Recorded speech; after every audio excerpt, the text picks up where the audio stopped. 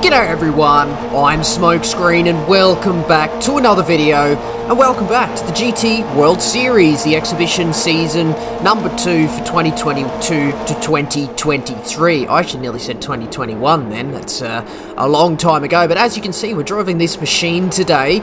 It's the Porsche 917 Living Legend, which is essentially a concept race car built to be the successor to the legendary Porsche 917K. But we're going to kick off this first race here. You can see it's pretty depopulated. There's only 6 of us here, and this is because this was done in one of the earlier of the 10 slots available on a Wednesday in the day of the week, which is the schedule for this Nations Cup, which is a little bit strange. We spoke about that in the last video, so I'll try and stray away from that conversation today.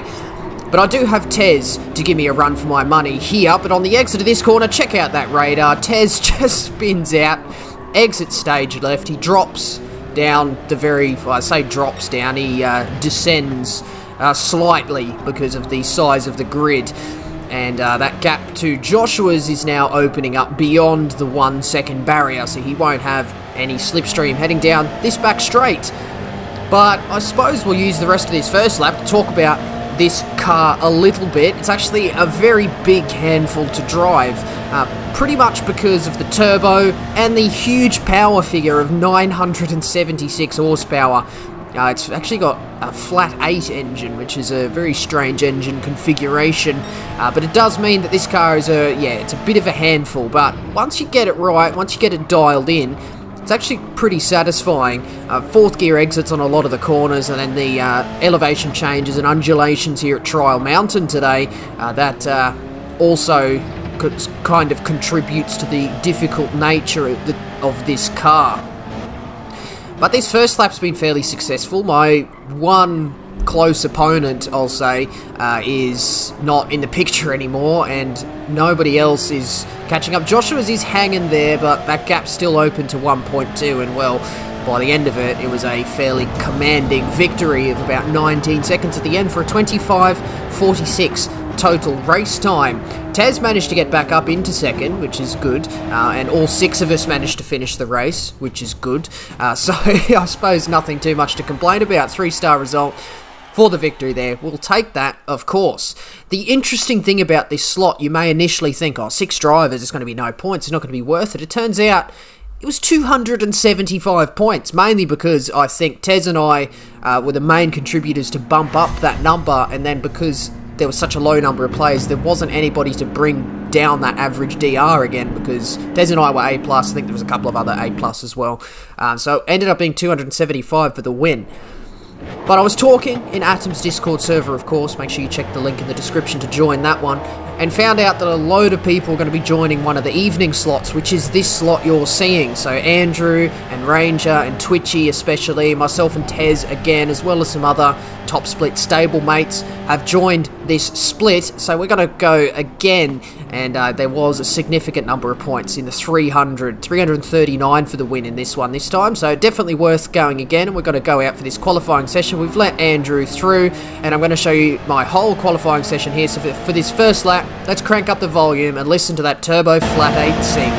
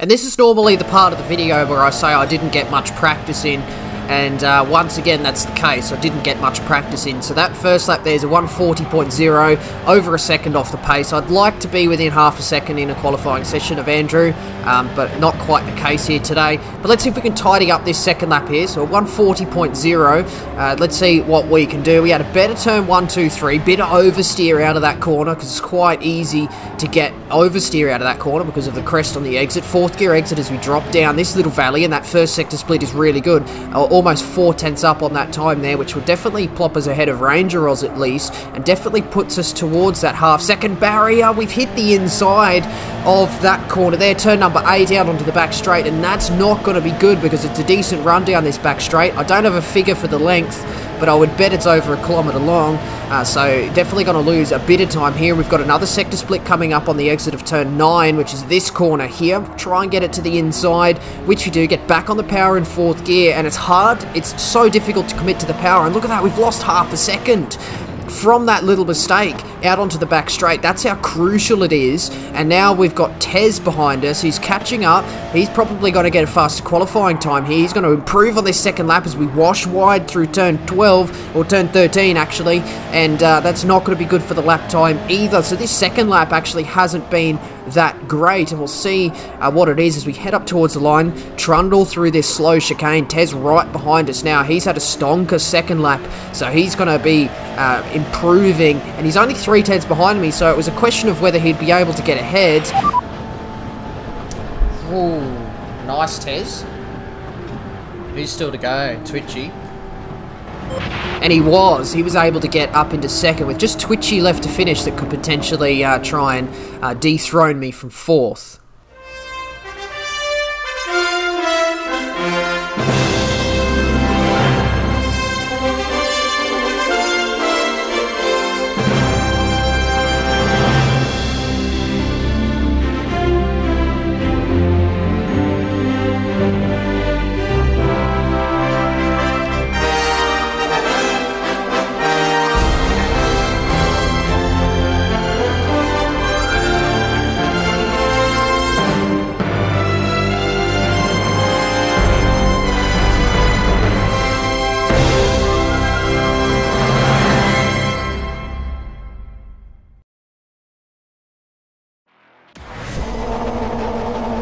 Dethrone me, he didn't. I managed to stay 4th, which you can see right there. He did jump in right behind me though, and I was kind of sitting here thinking, I honestly wish he just qualified ahead of me, because I don't have a tremendous amount of experience with starting ahead of a driver that's typically like half a second faster than me, at least per lap.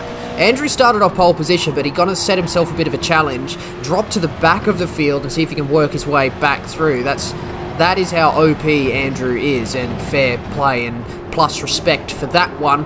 But let's start out this... Hey! Bit of a kick of oversteer as we start on this medium tyre. That's something we didn't discuss at all in that first race, is that there is actually a bit of strategy to play out here. The medium and the soft tyres are both mandatory in this race, which means we are required to do a pit stop. The lap on which you pit is not as clear-cut and set in stone as you might expect. The tyre model... Actually, the tyre model chat has kind of disappeared. They first introduced this recent tyre model, and what would happen is the tyre wear was basically the same until there was a cliff drop-off right at the end where it was basically undrivable, which meant everybody was pitting on the same lap. But they've improved it now. You can kind of change the lap on your pit. You can sway it by a lap or so. So that's what we're going to do here today. That's what we're going to try and do. But I've decided to start on the medium tyre for this one because I wasn't up the front, and what I was worried about is starting on the soft and then getting stuck behind Ranger and Tez, who I expected to be a little bit faster than me in equal conditions, so I didn't want to get stuck with them on the soft tyre and waste that soft tyre, so I thought I'll go on the mediums, just bide my time a little bit, just try and get a clean first stint in, and then pit in later for the softs, where I'm more likely to come out into a gap on the track and use that soft tyre to my advantage. So once again, another successful first lap, 1.1 seconds off the lead there, and as we head to the end of lap 2, that gap is kind of the same. Tez leading the race nicely. Andrew, Oh, sorry. Andrew coming back through, and I let him go at turn 13 there. I actually ran a bit wide by accident because I expected him to go for the move at this corner, but he got it done one lap earlier, and that's Andrew back up into essentially into a perfect position to take back that lead as Cedars Brown rubs the barrier on the outside. He's actually overtaken Twitchy, actually, so we haven't followed that action behind, but Twitchy back up into 5th, 3 tenths behind me. I'm still with Tez and Ranger Oz here as we head onto lap number 4, or to the end of lap 4. Andrew's driven away as expected, so we're not going to be contending for this victory here. A little bit of oversteer out of this corner here, but that's okay. Bit of a gap to Ranger Oz now. Oh, sorry, Ranger. Oh, shit. Oh, no. What's this Cedars guy doing? Oh, my God. Truly shocking moment for this race. I've clowned that. I just caused a stupid little incident that affected both me, Twitchy, and Cedars Proud. And me, honestly, I was pretty well kicking myself for that, so much so I was so distracted. Ended up running wide here, all 4 wheels onto the grass. Saw Toil gets through. I give myself dirty tyres, which means that as we head over the crest of this corner, oversteer to the left, back over to the right, and I'm just all over the place. And that half a lap there it's going to cost me several seconds because I'm still suffering the dirty tyres here. You can see the understeer we get through this corner. Hopefully it just about clears itself as we head out onto the back straight. Let's see, we kinda, yeah, well, look, we take that pretty slow. I think we've got the grip back there.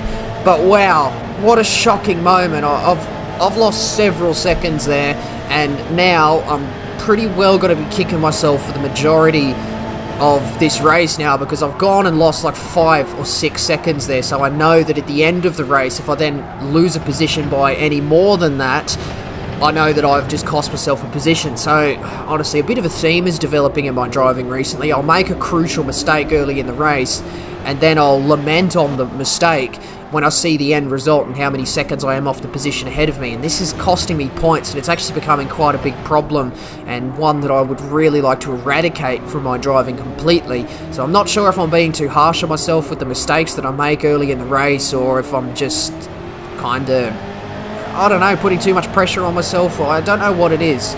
It's probably not enough practice, that's probably what it is. But look, we are going to have to move on. But this is the frustrating part, is that I make a mistake, I end up getting stuck behind someone that I never race because I'm always faster than them. And in this particular case, it's Sawtoil. I mean, again, this is a difficult conversation because I don't want Sawtoil to watch and think that I'm calling him slow. It's just a difference in skill level and ability here. And I just, normally, naturally, I'm faster than Sawtoil. And now, unfortunately, I'm stuck behind him, just bleeding lap time. Here's one I haven't said for a while. Hemorrhaging lap time. And that's something you don't want to do because we're stuck behind him here, and what happens is that I don't get close enough on the exits to some of these corners because of the dirty air coming off the back of Sawtoil's car. Means I don't have the perfect, I don't have all of the grip I could have, which means I'm more likely to get a bit of oversteer as that turbo starts to kick in. But exiting out onto the main straight to start lap number 7, I just grazed the barrier on the exit, which means I fall behind Sawtoil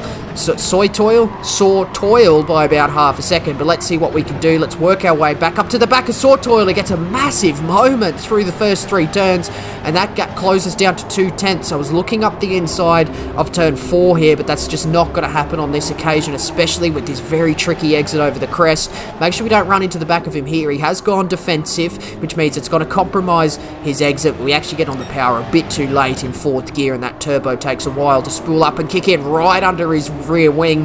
Heading through turn 7, let's see if we can get a decent run through turn 8, use that slipstream to our advantage and see what we can do. Exiting out onto the back straight, we graze the barrier on the exit. That's not ideal, and that means we are not going to get the best of runs out of here. 3 tenths behind. Perhaps in GT Sport that would have been close enough, but not in GT7, and it's not helped by the fact that these cars are just so excessively powerful that it's really hard to stop the guy ahead of you just driving into the distance, because there's 970 horsepower working against the slipstream the slipstream that's already weakened. But let's see what we can do right under his rear wing once again. I'm sensing a move into this final chicane. If we can get close enough through turn 13 here, and it's crucial. He runs wide. Twitchy Tez into the pits on the medium tyre. We're going to go around one more time, try and get this move done as we get a decent exit into turn 13. Laid onto the brakes into turn 14. Let's see what we can do. We claim that apex, slide up the inside, and we've just got to cement this position by getting a decent exit out of the final turn.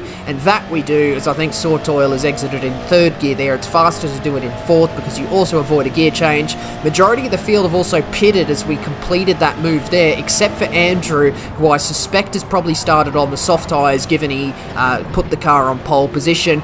But now we're going to give ourselves a bit of an... What are we doing? We're doing an overcut here, staying out longer than everybody else ahead of us. So let's see what we can do. We do run a bit wide through turn 4 here, but we are just going to be focusing on trying to get the rest of the lap correct, because it's absolutely imperative that we minimise our time loss through our in-lap here, which is going to be this lap here, lap 8. So the pit entry is on the exit of turn 13 here. Move over to the left-hand side. The dotted line you can cross without getting a penalty, and into the pits we go. Select the soft tyre as the pit stop boys get to work. He was on softs! Oh, what is he doing? And it's when we go into the pits that I see that Sawtoil the whole time was on a step softer compound. I was way faster than him on a step softer compound, and it's just frustrating for me because I'm getting stuck behind someone that's just like so far off my pace that I shouldn't even have to worry about racing them. But it is what it is. I've come out on my soft tyre now, and bit of no man's land actually. 3.3 seconds off Cedars Proud, and I'm now 5 seconds ahead of Sawtoil, so I definitely just lost maybe another 4 or 5 seconds from being stuck behind Sawtoil. But anyway, we're ahead of him now. He's out of the picture. We're just going to have to focus on driving forward and maximising this second stint on the soft tyre here, because honestly, I had a pretty disappointing first stint. I had an incident at the chicane. I got dirty tyres, stuck behind a slow driver, and yeah, look, we're just going to have to try and put that in the back of our minds and get this second half of the race right. And we're going to start by doing that, by catching up to Cedars Proud and trying to get this move done as quick as possible. I don't want a repeat of the Sawtoil incident. Actually, perhaps maybe that's why it was a bit difficult to get past Sawtoil, because he had a little bit of extra grip that I didn't have. But let's see what we can do with Cedars Proud. Send it down the inside at turn 14. Cedars Proud hangs it around the outside this time, which is going to give him the inside for turn 15, I think it is. And that's going to compromise his exit because he was slightly narrow, but we're pretty close here. So I'm going to do a gutsy move, duck into the slipstream and head up this gap here on the very inside. And he's going to hold me narrow, which is a decent defensive tactic there, so fair play to Cedars. He's going to brake early and try and get a switch back on me. I nearly said switcheroo there, but I know how much Atom cringes whenever anyone says that. We get that move done through the first 3 turns. Pretty insane move, not going to lie, because honestly, turn 1, 2, 3 at Trial Mountain is not the best overtaking opportunity because it's such a fast, undulating part of the track. It's just not nice to go offline through there because the risk of sending your car into the barrier is extremely high. But that is that move done for 5th, which left me with an 8-second gap just before this change to the next scene here. But by the end, so this is the end of lap 14, second to last lap. Big skip there because nothing happened. We just set some consistent 140s, and you can see the fastest lap of the race at 140.0. So as you can see, once we actually get into a rhythm, get some clean air, we've actually got some pace in this combination. We've caught up to Tez though, struggling in this second stint, and maybe he was struggling with some tyre wear. He did pit in a lap earlier than me. Oh, look at that oversteer through turn 3. Absolutely insane from Tez's car there. But let's see what we can do through this final lap. We've got 1 lap to go. We've caught up 8 seconds in this second half of the race, so we're definitely faster than Tez at this stage, and I think we are on the same compound of tyre, because I think I mentioned previously he pitted in off the mediums. Let's see what we can do. We have to make sure we're close through the exit of turn 8 here, so it's crucial we get this corner right. We're probably a bit narrow and apex a bit early, in fact, because we don't get... Oh, actually, we got a decent exit there. That gap is coming down. With the assistance of the slipstream, perhaps we will get pretty close but I doubt we're going to be close enough to send an almighty dive bomb into the chicane. We are going to just have a slight movement there to hope that Tez looks behind. He does miss his braking point, actually, so I think my movement just distracted him slightly if he was looking behind at that, and look at that, right under his rear wing now. So we're going to have to try and craft something through the last couple of corners. 2 overtaking opportunities left, one into this corner at the bottom of the dip, just on the compression here, but Tez gets a really good exit out of the corner prior. He doesn't get such a good exit into that corner there, but with that little tiny bit of kicker oversteer that we get, we're no longer close enough to go into the chicane. We are going to just put our car slightly offline to once again try and distract him, but I think he's going to get enough momentum through that final chicane, and with a decent exit there, he is going to be able to hold that position there as we just graze the barrier and ruin our momentum. It is going to be a 5th, and with Tez right ahead of me and Ranger Oz right ahead of him, once again, I'm thinking, I think those mistakes cost me. Oh, Tez, good race at the end, eh? Oh, I'm disappointed about my first stint. This happened last week. Bloody hell. Got a really, like, mammoth drive earlier in the day, and then I couldn't replicate it when the points were high. Same thing happened at Daytona. It was pretty much a bit of deja vu, if anything, because that Daytona race was a similar affair. It was, you know, pretty unpopular slots early in the day, which meant that I was able to kind of start off pole position and just put in absolutely killer drives without worrying about any traffic. And it was kind of a similar thing here. I did one of those slots early in the day, but then when all my mates were here, I wasn't able to do it. I just got stuck in that first stint. I think I was getting messed up by the drivers around me and I wasn't able to lap cleanly and consistently. But look, it's just going to have to be something I work on. There's no point me sitting here and just complaining about it, because it doesn't make for good viewing, and I want to try and buck this trend that seems to be happening with me recently. I think I need to put some more practice in, and maybe that is going to be the focus for the upcoming official season, which I think is going to be happening around March. But as for this second race here, 283 points, so that's what I'm talking about. Because of the low population, there's no one to bring down that points average in terms of their DR, which means that I'm able to put in a bit of a sloppy drive like that, way slower than what I was able to do in the first race of the video, and have a points premium. So it's a bit funny how this point system works, and there's definitely some optimizations that could be done, but obviously they're sticking with this average DR thing for the points in the lobby, which I guess stick to your guns, I suppose, but anyway, that's going to wrap up this video, so do hit the like button if you enjoyed. Do subscribe if you'd like to see more videos and streams from me. Do leave a comment as well as questions, comments, and constructive criticism. As always, very much appreciated. But that's going to be the end of this one today, and that means that is it from me. So once again, I do thank you very much for watching. See you later.